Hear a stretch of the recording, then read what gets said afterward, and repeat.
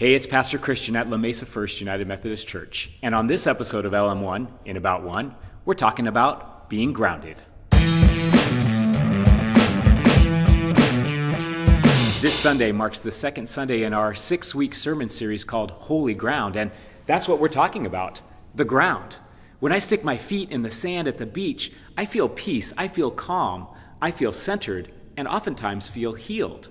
That's a reminder that that is what grounded means, to be calm, centered, and healed. And that's what our relationship with God does.